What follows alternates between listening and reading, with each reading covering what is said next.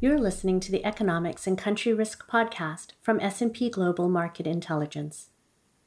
In each episode, our experts will provide you with the where, how, and when to make decisions that transform your business. S&P Global Market Intelligence sees 5 key overlapping themes for the year ahead. In this episode, we explore the theme of geopolitical reordering. National interest objectives will influence reordering of relationships between countries and in multilateral forums, impacting global challenges, flows of trade, and investment. An important indicator underlying the direction of these risks in 2024 will be the outcomes of more than 75 scheduled elections, half of which will be presidential elections. The outcomes will have major implications for policy direction and priorities.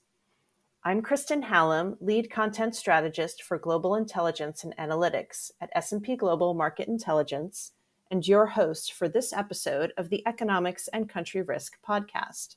Here to discuss geopolitical reordering is my colleague, our Head of Europe Insights and Analysis, Laurence Allan. Thanks for being here today, Laurence, and welcome to the podcast. Thank you, Kristen, and thanks for inviting me to the pod. Laurence, let's set the scene by talking about the upcoming elections. Too many to go through in one podcast episode, but let's start with one on your doorstep, the EU parliamentary elections.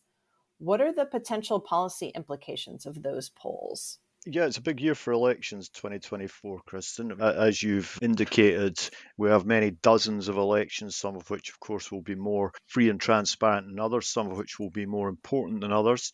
But, of course, having so many elections in one year also means they'll have an impact on each other. For the European Parliament elections and then the subsequent choice of who the next European Commission and the next European Commission head will be, of course, there are many pretty significant policy implications. I think thematically, one obvious focus for those European Parliament elections, and especially after the outcome of the Dutch elections, where the far-right candidate Geert Wilders won the most votes, is if right-wing groups in the Parliament will make major gains.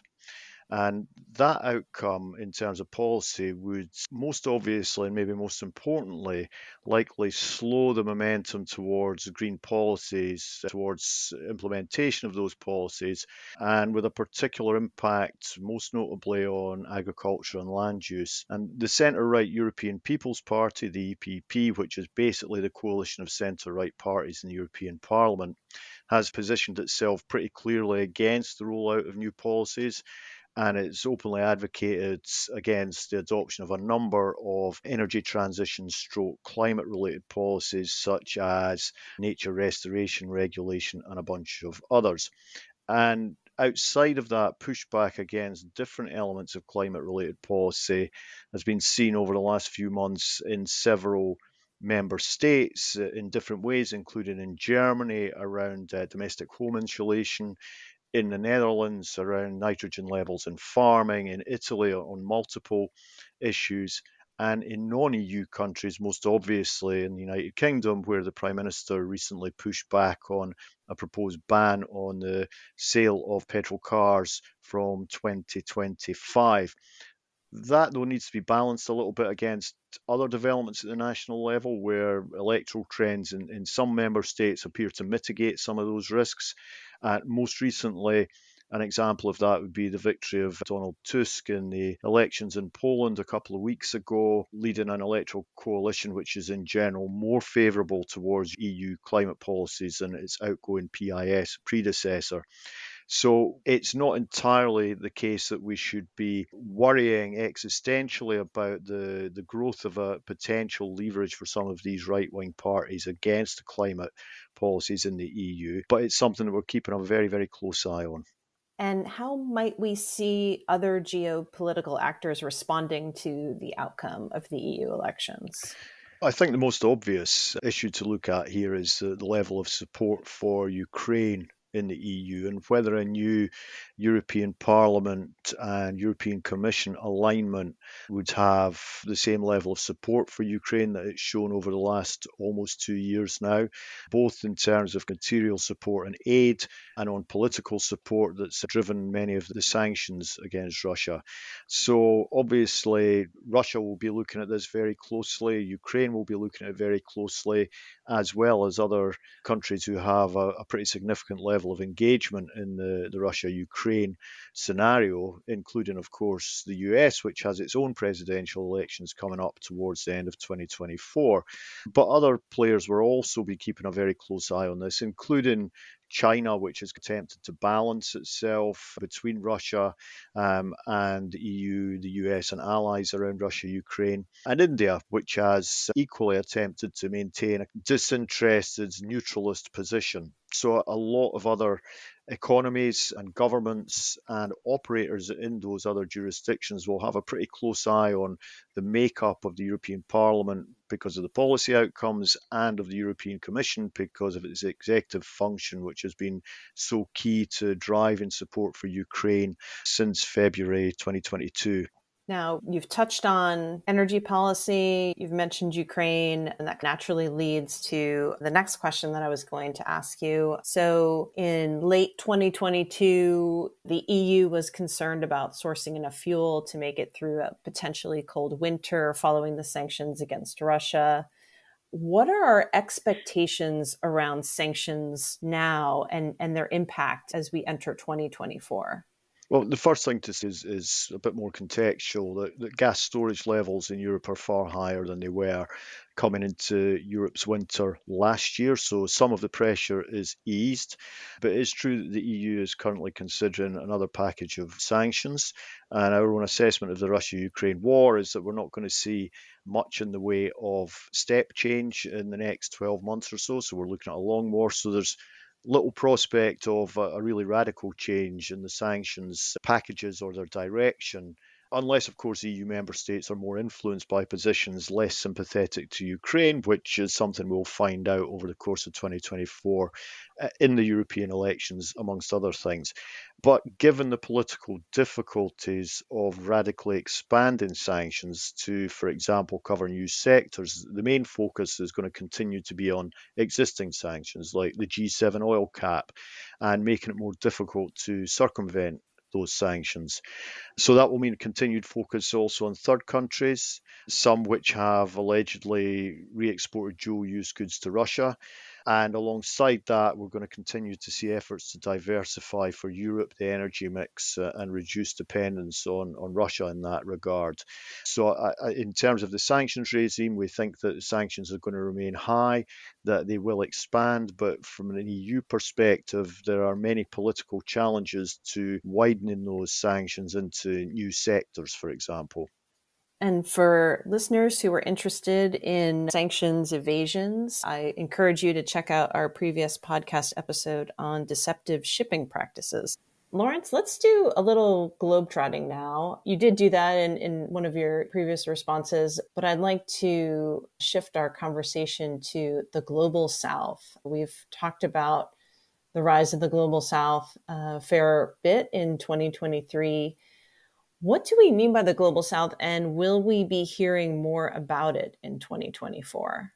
Well, there are some pretty contested views about what the definition of the global south should be, running from everyone that is not a developed economy to a bifurcation between the so-called poor south and the power south and all sorts of different alignments.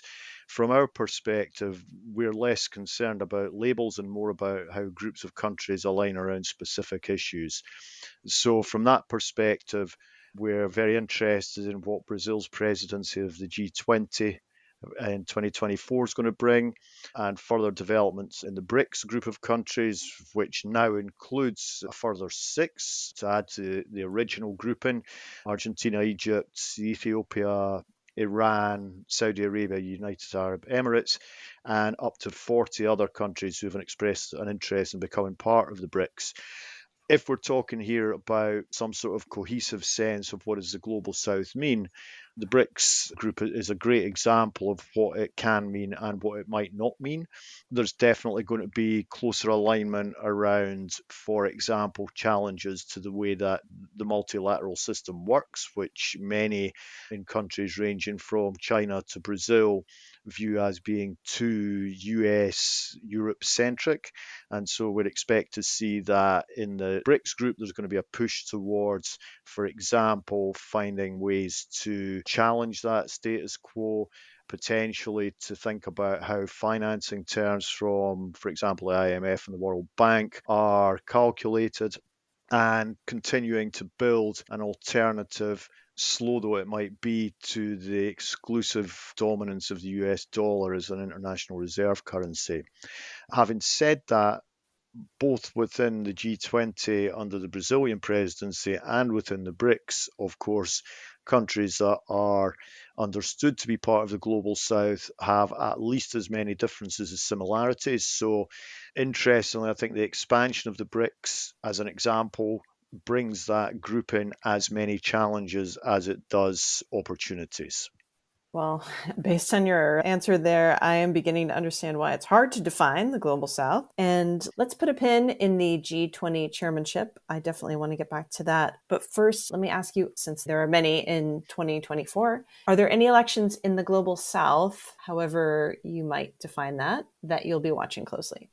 There's a couple that we can immediately identify as being particularly significant for one reason or another. And the most obvious is India, where clearly the governmental and policy stability that Prime Minister Modi has been able to enjoy over the last few years may be challenged. And for us, really the key issue here is whether a new or continuing government is governing in a full majority or in a coalition.